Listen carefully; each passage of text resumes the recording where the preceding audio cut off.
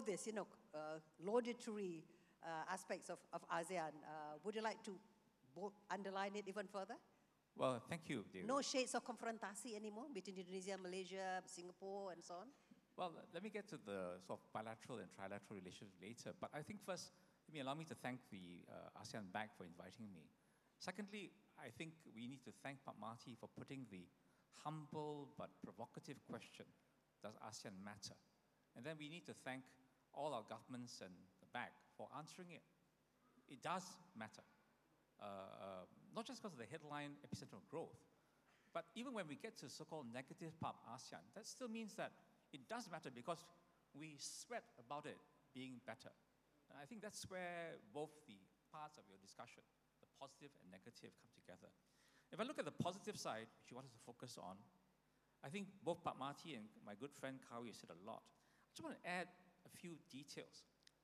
First, managing that diversity and difference is critical. Singapore has an FTA with EU. Indonesia and Malaysia have palm oil and other problems with EU.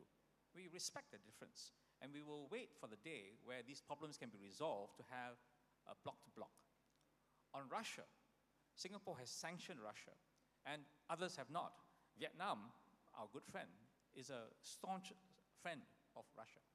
Yet this year and last, Singapore and Vietnam have come to a number of very critical economic and strategic relationships and agreements, not just for industrial parks, but further in the digital and green economy. I hope these two are examples of what Pak Marty said, unity, managing the diversity and difference of opinion.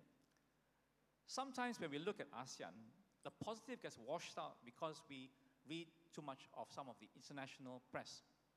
If I read the agenda today, it's all about difficulties in one of our countries, Myanmar, and about the South China Sea involving China and 4 ASEAN members. These are important strategic issues, but they are not only those issues.